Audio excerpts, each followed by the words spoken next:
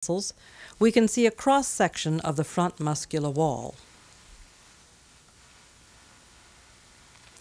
The contents of the abdomen, called the viscera, include the liver, the stomach, the large and small intestines, and other organs.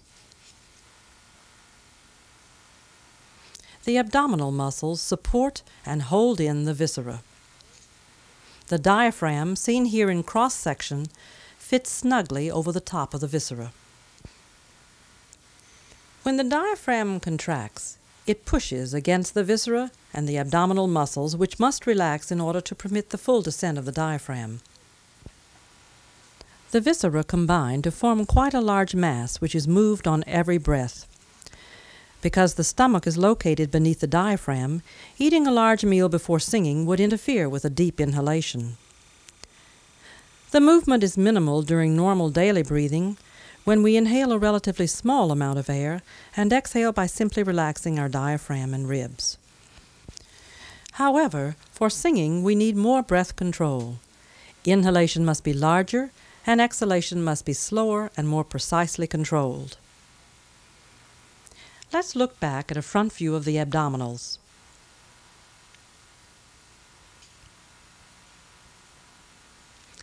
The extra control that you need comes from a principle called muscle antagonism, which means two muscles pull against each other. In this case, there's a pull between the abdominals and the external intercostals, which, as you'll remember, are located between each of the ribs. The external intercostals pull upward and outward, expanding the ribs, while the abdominals pull in the opposite direction, downward and inward, against the open rib cage.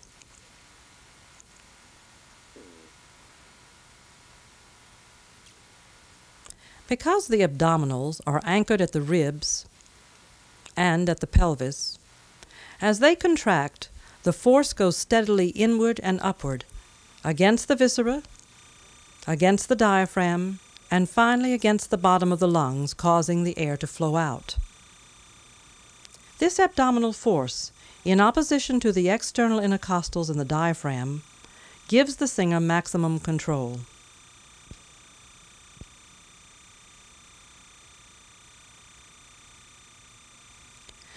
Let's look at the side view again, where we will see another stabilizing factor for breath control.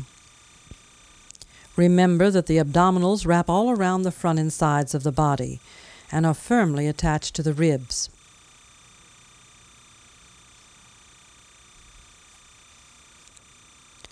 Looking again at the sliced view, also remember that the huge mass of viscera fits snugly between the abdominals and the diaphragm, and that in a normal breath, the diaphragm contracts to inhale and then simply relaxes to exhale. In a breath for singing, however, the diaphragm contracts to inhale as usual, but then as singing begins, the diaphragm remains contracted, and the abdominal muscles contract, pushing the viscera steadily upward against the diaphragm, which only gradually yields, creating a smooth and even pressure against the bottom of the lungs, consequently creating a smooth and even outflow of air. The downward force of the diaphragm against the upward force of the abdominals creates a line of opposing pressures that gives the singer precise control of the outward flow of air. These opposing pressures are felt in everyday activities. Imagine the delicate sensation in your abdomen when blowing a dandelion or a candle, or the powerful sensation when grunting or lifting weights.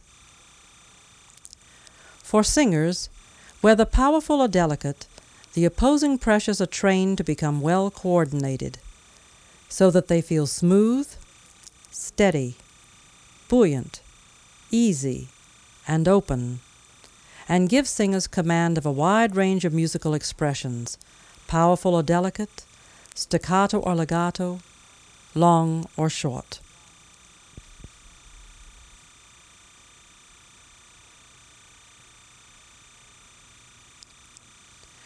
To summarize, the lungs, because they are organs and not muscles, cannot move by themselves.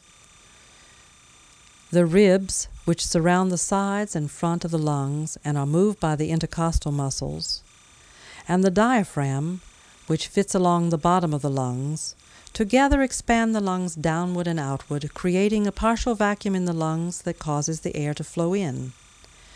Then, in a normal breath, the ribs and diaphragm simply relax, compressing the air in the lungs, causing the air to flow out. For singing, however, much finer control of the outflowing air is needed, control which comes from the abdominals, the intercostals, and the diaphragm. During inhalation, the diaphragm and the intercostals contract, expanding the lungs downward and outward as usual. But then the intercostals keep the ribs open, and the abdominals, because they're stabilized at the ribs and the pelvis, contract, pressing inward and upward.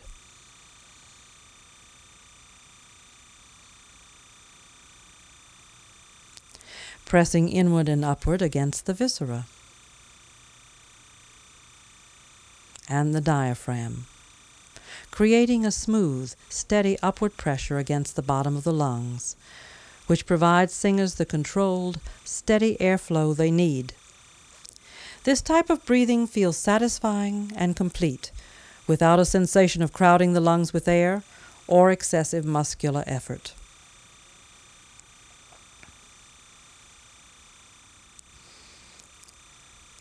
Understanding the function of the lungs and the mechanical process of breathing is only one step in breathing for artistic singing. The larger picture of breathing includes combining the mechanical process with the natural expression of your many emotions to color your performance with what you want until it is rich, fully realized, and compelling to you.